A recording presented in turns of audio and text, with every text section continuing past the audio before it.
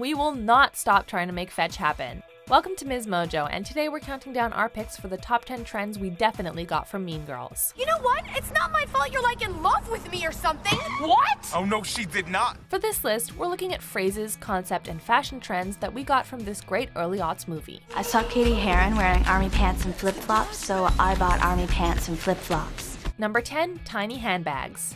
Back in the early 2000s, the coolest kind of handbag you could own was one that was so tiny you could barely fit anything in it. Keep in mind, when Mean Girls was released in 2004, it wasn't even a given that everyone had cell phones, and if they did, they definitely weren't as massive as the smartphones we're used to today. This trend had already started in the 90s, but Mean Girls definitely reinvigorated it for a whole new set of young people. So what are we doing this weekend? Yeah, what are we doing? Oh, I have to go to Madison with my parents. What? We have tickets for this thing. We've got to say, we do not miss this fad. Hey, check it out. Junior Plastics. Number 9, the name initial pendant.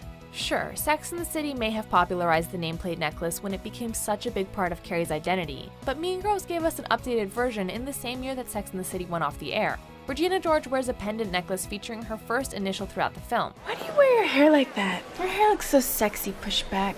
Katie, will you please tell him his hair looks sexy pushed back? Of course, after seeing the Queen Bee of North Shore High School sport this look, everyone had to have it. Gomez. What does that smell? Oh, Regina gave me some perfume. You smell like a baby prostitute. Thanks. Over the years, this fashion trend has morphed and evolved, but even after all this time, lots of people still rock it. You could try Sears. Number 8, slogan tees. Wearing a shirt with writing on it was huge in the early aughts, and the trend went way beyond simple brand names. This is when the trend kicked off to wear tops with phrases or words that represented your mood or even personality. Katie, do you even know who sings this? The Spice Girls? I love her. She's like a Martian. In Mean Girls, Regina wears one that has the phrase "a little bit dramatic" emblazoned across her chest. Karen wears one that says "bling bling," and Gretchen sports one that reads "Royal Punk." After seeing it, we were inspired to get graphic tees of our own, but they probably said things like "that's so fetch" and "on Wednesdays we wear pink." Hello. Hello, may I please speak to Taylor Waddell? She's not home yet. Who's calling? Oh, this is Susan from Planned Parenthood. I have her test results. If you could have her give me a call as soon as she can. It's urgent. Thank you. She's not going out with anyone. Number 7, preppy knits. The weird thing about hanging out with Regina was that I could hate her, and at the same time, I still wanted her to like me. Mary Jane Fort, who did the costume design for Mean Girls, intended for the fashion in the movie to be both forward-thinking and nostalgic. It's obvious when you see the plastics that they don't get ready for school like your average modern teenager, dressing to the nines every day. He's such a little skis. Give me your phone. Fort said in an interview with Nylon, quote, "In the 50s, your nails were done, your hair was done, and your dresses were impeccable." How many of you have ever felt personally victimized by Regina George?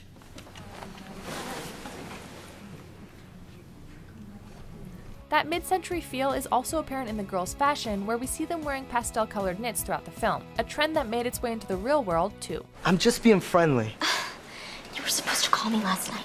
Jason, you do not come to a party at my house with Gretchen and then scam on some poor innocent girl right in front of us 3 days later. She's not interested. Number 6, sexy holiday looks. Please welcome to the stage, Santa's Helpers doing Jingle Bell Rock. In one of the most memorable scenes from the movie, Katie and the Plastics do a performance for the school's winter talent show. They choreograph a sultry routine to the Christmas classic Jingle Bell Rock that involves matching Santa costumes, which probably don't abide by any school's dress code. Gretchen, switch sides with Katie. But I'm always on your left. Well, that was when there were 3 of us, and now the tallest go in the middle.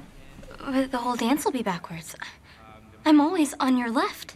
And right now you're getting on my last nerve. Switch. While the performance is meant to be pretty cringy, we couldn't help but be inspired by their matching holiday outfits. What a bright time, it's the right time to rock the night away.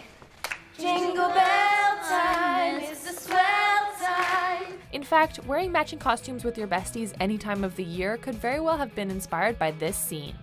Number 5, pleated miniskirts. Throughout the movie, the Plastics, and eventually Katie, sport micro miniskirts to school on a regular basis that we're shocked they were actually allowed to wear on campus. Why should Caesar get to stomp around like a giant while the rest of us try not to get smushed under his big feet? What's so great about Caesar? Brutus is just as cute as Caesar. Okay, Brutus is just as smart as Caesar. People totally like Brutus just as much as they like Caesar. They take the schoolgirl look to the extreme, with plaid prints and pleats galore. I think I'm joining the mathletes. No. You cannot do that. That is social suicide. Damn, you are so lucky you have us to guide you. The prints vary though, and we see the traditional tartan alongside polka dots, hearts, and geometric looks. We can distinctly remember a time in the mid-aughts where all the cool girls in school were wearing skirts just like this. Regina had put a spring fling dress on hold at a store called 135. But being plastic, she needed our advice before she could actually buy it. Number 4, fetch. What is fetch, really? According to Gretchen Wieners, it's like slang from England. Oh, it's so fetch. What is fetch? Oh, it's like slang from England. And her father is the inventor of toaster strudel after all, so she must have it on good authority.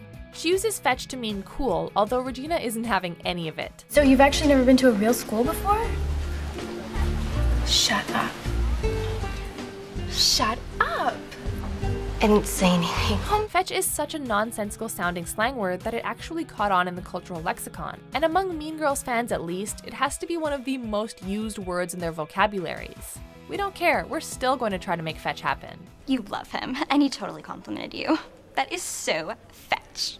Gretchen, stop trying to make fetch happen. It's not going to happen. Number 3, you go, Glen Coco. Candy cane girl! Okay, hurry up. In Katie's efforts to break Gretchen Wieners, she devises a plan to send out candy cane grams to herself and Karen from Regina, leaving Gretchen with none.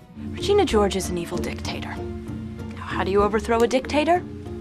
You cut off her resources. Though this plot point is the purpose of the scene, it's overshadowed by Damien as Santa delivering 4 candy canes to Glen Coco and enthusiastically exclaiming, Glen Coco?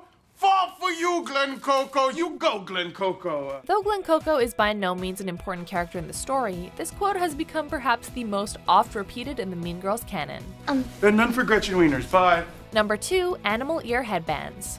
When Halloween rolls around, Katie learns the hard way that in this world, dressing up in your scariest outfit is not the move that cool girls pull. Why are you dressed so scary? It's Halloween. While she goes all out with her ex-wife outfit, with false teeth, wig, and all, the plastics take a decidedly different approach, sporting what Katie deems to be lingerie with animal ears. The hardcore girls just wear lingerie and some form of animal ear. In the years since the movie was released, ironically opting for basic animal ears for your Halloween costume has become something of a fad, and Mean Girls was very likely the genesis of the joke. What are you? I'm a mouse. Duh. Before we unveil our extremely quotable top pick, here are a few honorable mentions. My parents got me this pair of really expensive white gold tubes, and I had to pretend like I didn't even like them, and it was so sad. If you need anything, don't be shy, okay? There are no rules in this house. I'm not like a regular mom. I'm a cool mom. Right, Regina? Please stop talking. I wish that I could bake a cake made out of rainbows and smiles, and we'd all eat it. Be happy. She doesn't even go here. Before we continue, be sure to subscribe to our channel and ring the bell to get notified about our latest videos. You have the option to be notified for occasional videos or all of them. If you're on your phone, make sure you go into your settings and switch on notifications. Number 1, on Wednesdays we wear pink. When Katie becomes friends with the plastics, she gets a quick introduction to Girl World and all of the absurd rules that come along with it. On Wednesdays, we wear pink. You can only wear jeans on Fridays, you can only wear your hair in a ponytail once a week, and perhaps most importantly, on Wednesdays they wear pink. You can't wear a tank top 2 days in a row, and you can only wear your hair in a ponytail once a week. So I guess you pick today. Oh, and we only wear jeans or track pants on Fridays. Now, if you break any of these rules, you can't sit with us at lunch. Well, I mean, not just you, like any of us. After learning this all-important rule, Katie shows up in the only pink item she can get her hands on, and let's just say that she doesn't fit in with the group. You're like really pretty. Thank you. So you agree? What? You think you're really pretty? Oh, I don't know. Regardless, this concept has taken off among Mean Girls fans, and is widely recognized by even casual viewers. Gina, you're wearing sweatpants. It's Monday.